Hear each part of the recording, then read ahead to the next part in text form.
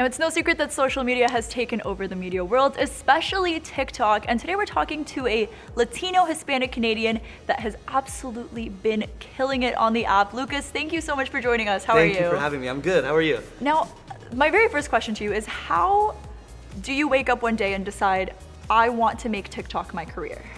I think when nothing else works, I tried going the traditional route with school, with the classic way that we all get taught, and I wasn't too good at that route, so I had to take an alternative route that I thought I was good at, and people would always tell me around that like you're funny, blah blah blah, and yeah, and I just decided to go this way, and I'm happy it worked.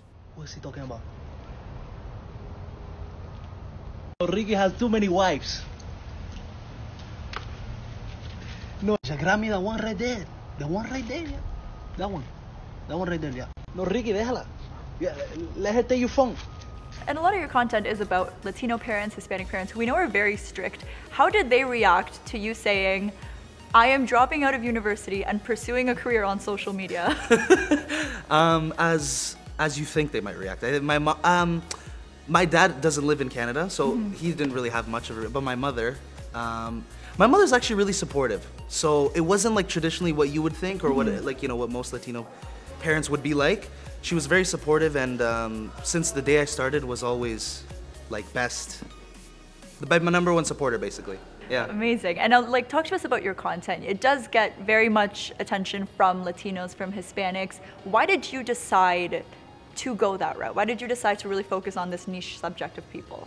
I think when I went to Florida, they have a very big Latino community, so I feel like that it was a big driving factor, especially seeing my dad growing up. He's a very naturally funny guy. Just the accent, everything, it was just great, it was just easy to turn to when I didn't know what kind of content to put out, you know what I mean? So yeah. And for a lot of older people, or people that aren't really active on social media all the time, they don't really understand what it means to be a TikToker. Can you take us through a day in the life, or what it really entails to be a TikToker? Yeah, 100%.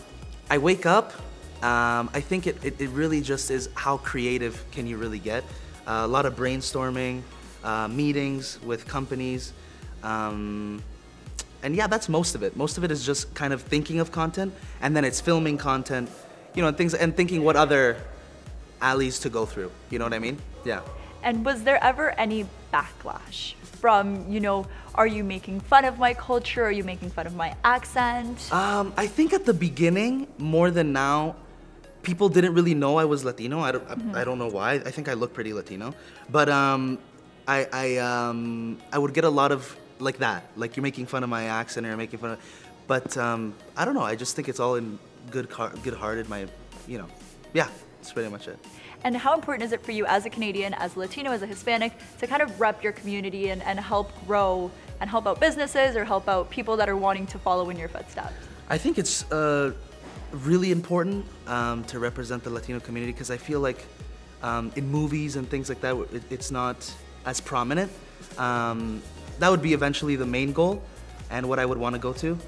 And yeah, I think it's super important to uplift people who were in my position as well, and people who don't have a set path in the traditional sense, and could look at me as a sort of a staple for that.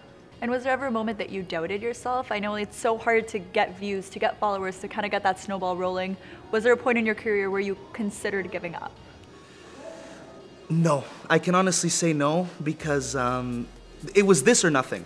That's what I decided. So I feel like if you're gonna take this path, it's 100% or nothing. If you even have a second of doubt, you should think twice about going down this way. You know what I mean? And what's next for you? Stand-up comedy, 100%. Stand-up comedy is the next step, and then maybe movies. Hopefully, we'll see. Amazing. Well, Lucas, thank you so much for joining us. Thank you so much for having me.